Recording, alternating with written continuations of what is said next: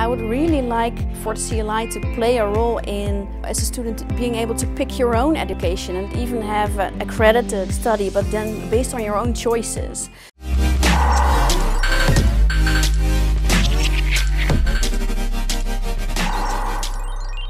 So hello everyone, I'm Klaus Karger, and today I'll be speaking to Mirjam van Woerdt, who is the Community Manager of Community for Learning Innovation.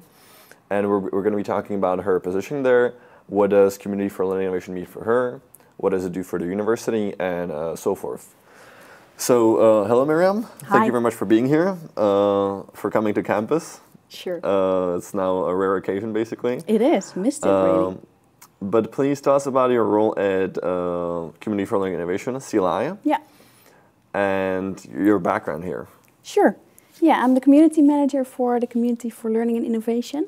And that means that I'm doing some old-fashioned marketing and communication tasks, but also the community part of it, which means that I'm really trying to connect different initiatives, activities we have at the universities, and also trying to connect the schools in between each other, and also the students and lecturers, and also supporting staff, collaborating and working together. Mm-hmm. So that's a really dynamic job and really nice to do. Yeah, and so hopefully people watching, or there's already now some perception of what CLI is, what it does. Yeah.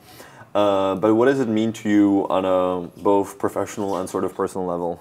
Well, it means that education is moving forward. So what we're trying to do is, of course, when you're taking education yourself as a student, you're developing yourself, you're investing time, money, effort into yourself. But it also means that we're trying at CLI to get education moving, developing, innovating. So it shouldn't be a standstill whatsoever. We're trying at the same pace that you are, as a student, are developing and growing. We're also trying to get the education up to speed and constantly improving and innovating. And that's also what makes our job very interesting and special, of course, because you're dealing with many perspectives and with many different colleagues, students. So, yeah, very nice thing to do. Yeah, in a way, S4S is really a unique project because it is this sort of student-led, autonomous, semi-autonomous organization. Yeah. That facilitates student projects, so the name is not just a fancy name, but it is Students for Students. Yeah, it is. But you also work on, we know each other from there. Yeah. But you also work on other projects at CLI. Yeah. I also know you're deeply involved in learning analytics. Yeah, I am. And all the sort of improvements and progress university or CLI tries to do here, you overlook that, and you're in contact with all the people working on that. So what is learning analytics? Because when I first found it, I had no idea. Yeah. What is it sort of? What are some of the more concrete things it is achieving? It is building. Yeah. Yeah. And what purpose is it going to sort of fulfill? Sure. Yeah. Yeah. Learning analytics is all about study data. And actually, when I'm saying data, you're just having the association of figures and data and abstract things maybe, but it's all about people. So what we're trying to do, and actually moreover more about EUR students, and what we're trying to do is to boost their study success by using data. You can imagine that for example, you'd like to know when you're a bit lagging behind with your study, or you could get some actual tips from your data to improve your study success. Maybe you'd like to know how you're doing compared to others in your group, or you'd like to get some personalized tips on how to improve even further, or how to work more efficiently. So it's not about the university taking a look at how students are doing, but really for you yourself as a student, how you could even improve even more. just by looking at the data. So we're doing several projects, and I'm very proud you're part of it yourself as well. And the nice thing is that when we started with the Learning Analytics project, that we started with a student group as well. So around 2019, when we started the project, we had several groups in several brainstorming sessions, thinking about, okay, what should our vision be? What should we be doing at Erasmus University? What are the privacy concerns? Privacy concerns, most important indeed, ethics, privacy, security. And the student group came up with a very interesting idea, namely to use learning analytics, so your study data, for assisted goal setting. And that was really inspiring, and we took that idea, and together with those students and also together with others, we created a project about that. And right now we even have a mock-up of an assistant goal setting functionality.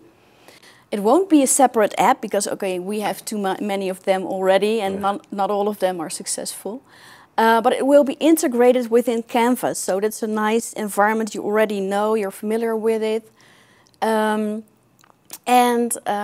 could easily be or sit at the steering wheel yourself. So you could indicate yourself as a student whether you'd like to share some data or not. So you can really actually just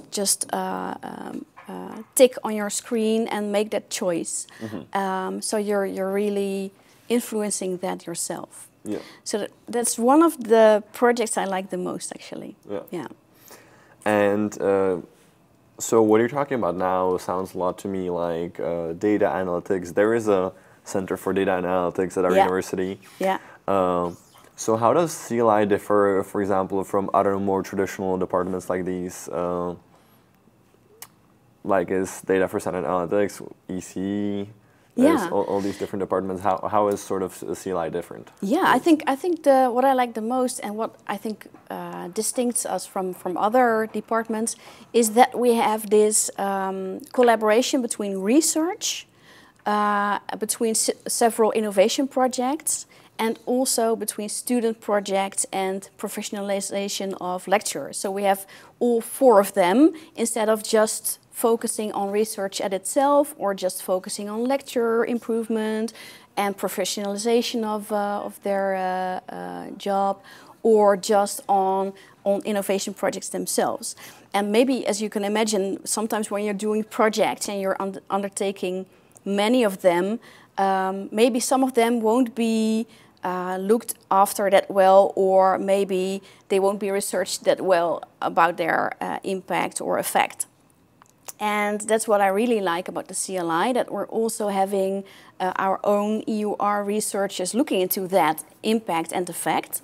And of course you cannot always, or not at all, you cannot innovate like on an evidence-based level, but you can do so on an evidence-informed level. So you could look at effects of several projects done before you or already concluded, and then improve your own innovation as well. Mm-hmm. Mm-hmm.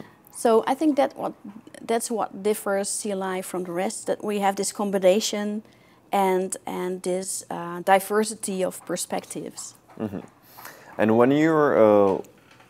when basically the ultimate goal is sort of to improve education, to innovate it, how do you measure the impacts? Yeah. And is that the most difficult part? Mostly it is, yeah, because of course within innovation it's also very fine to make mistakes and to see that a project is failing. For example, the way we measure it is when I'm looking at our fellow projects. Right now we have about 32 or 33 fellows being active, and when we take a look at new fellows starting, that's about 5 to 10 new fellows starting each year. And this year, about 10 of them will be concluding their project. And what's nice about that is that we really have a very clear data set and very clear results on what actually the impact was of their own research, of their own projects. And we can report about that as well. So what we will have is, for example, articles, videos from each fellow, and publications, having lectures about their topic. So really giving back to the community.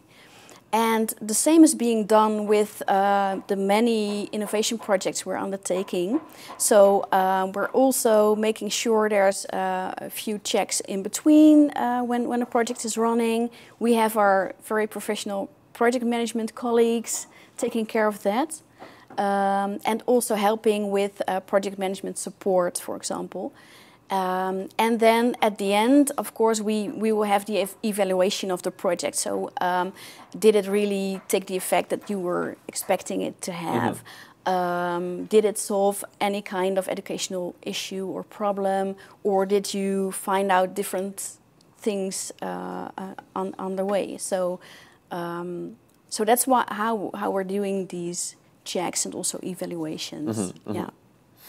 And since you've worked here for some time at CLI and enjoy working here, I presume, do you have, and also overlooked many projects such as the learning analytics, you also aware of the MOOCs, S4S. Is there something, is there any vision or sort of idea you hope that would one day get realized within a CLI that's still not here, that's some unspoken project? Yeah, for sure. But those issues aren't exactly EUR related. It's really on a national or even international level.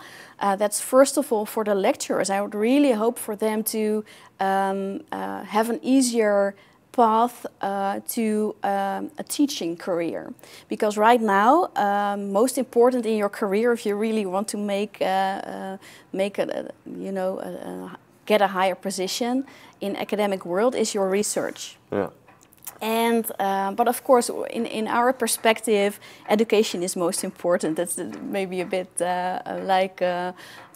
conflict of interest. Maybe a bit of a conflict. But we see lots of teachers struggling with that. So not just at EUR, but on a national, international level, of course, as well. So you're spending a lot of your time on research as well. Of course, you're trying to do the best and your best in teaching. Many of them are doing a great job as well. But then still, what really counts is your publications. So even though you get the highest grades or evaluations from your students, you still have to take that into account. And of course, that's what you also maybe find very interesting because you're in the academic world. But I would really like CLI to play a role in that national scene or international scene. To have a bit of more debates going on, maybe helping in that, and also helping teachers to grow in that. And secondly, students, of course, not to forget. And I would really like for CLI to play a role in us being able to as a student being able to pick your own education and even have an accredited study, but then based on your own choices. So really have flexibility and freedom, and maybe picking a few courses from Yale or from Oxford, a few from EUR, a few from maybe a German university or wherever, and getting your accredited diploma anyway. So that would be really nice also in future to be able to do. But that's probably a bit of far future, Okay. Yeah. Well, those are all my questions. Yeah, sure. Thank you very much for your time. Thanks for having me. I really enjoyed it. For telling us about your experience here and about all the cool CLI projects. Yeah. Hope to see you again sometime. And also an invitation to the other students to take a look at Students for Students website, eur.nl/S4S.